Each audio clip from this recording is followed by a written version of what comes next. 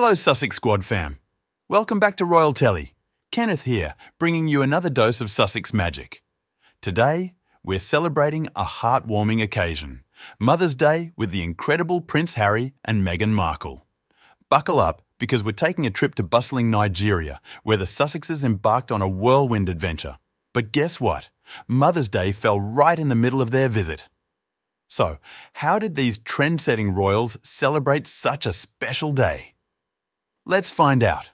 We all know Meghan Markle is a queen of thoughtful gestures, and this Mother's Day was no different. During a reception for military families in Abuja on May 11th, Meghan sported a piece of jewellery that tugged at everyone's heartstrings, a delicate diamond cross necklace that once belonged to the late Princess Diana. Now, this wasn't just any necklace, it was a recent heartfelt gift from her loving husband, Prince Harry. This beautiful gesture spoke volumes. Meghan, always the style icon, paid a touching tribute to Diana's memory and kept her close on this significant day. But this isn't the first time Meghan has incorporated Diana's iconic style into her own.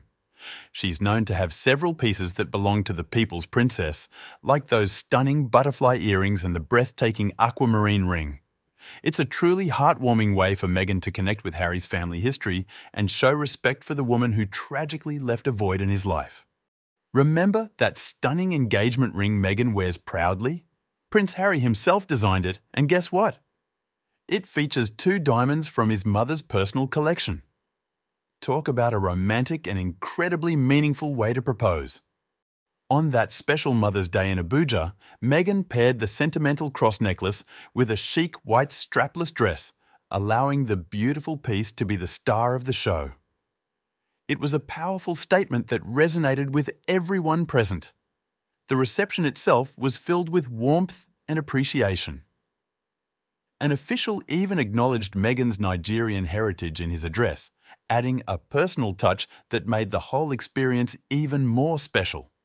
Mother's Day wasn't just about Meghan honouring Diana. Prince Harry, the ever-supportive husband, also played a part. While details are scarce, we can only imagine the sweet moments they shared as a family. Perhaps video calls with Archie and Lilibet back home filled their hearts with warmth. Being a mom, even a royal mom, comes with its challenges. Here at Royal Telly, we celebrate Meghan's strength and dedication to her children. Now, imagine celebrating Mother's Day in a country as vibrant and culturally rich as Nigeria. We can only assume Meghan had the opportunity to experience some of the beautiful traditions there.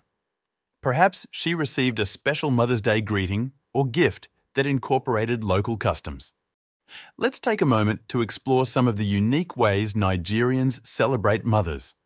Beyond the official events, it's also interesting to speculate on how Meghan might have celebrated privately with Harry. Perhaps they enjoyed a quiet breakfast together, reminiscing about their own mothers.